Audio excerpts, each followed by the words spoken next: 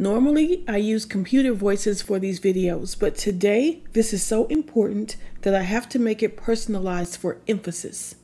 For those of us with reasonable intelligence and inner strength who have had the misfortune of having a narcissist in our life, whether it be a family member, coworker, boss, spouse, pastor, or a random individual standing in line, we were on the receiving end of the narcissistic abuse.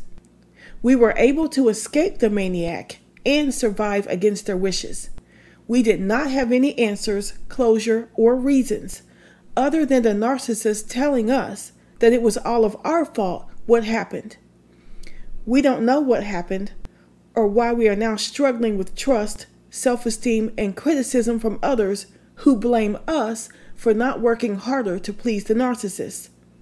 For those of us who are now willing to receive the answers and reasons can equate our whole situation to a cold case murder. We can take the information that we have now and work backwards to place the pieces into the corrupt, malfunctioning puzzle. We can now solve the mystery. We can now put the blame where it lies, which is not on us. And we can effectively repair our lives where it was destroyed by the narcissist. For those of you who have never dealt with this, or have dealt with this and refuse to listen or understand, or you're still living with a narcissist, or you're so wrapped up in the Lord that you want to continue praying about it and blame us for not trying hard enough, or worse yet, tell us to grow up, then these lessons and cartoons are not for you. If you are a narcissist, then this is definitely not for you, because you are the reason we need to heal from your abuse.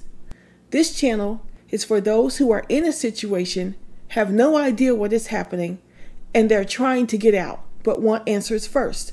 We get that. If you have no point of reference, then you don't get that. If you don't get it, then you don't get it.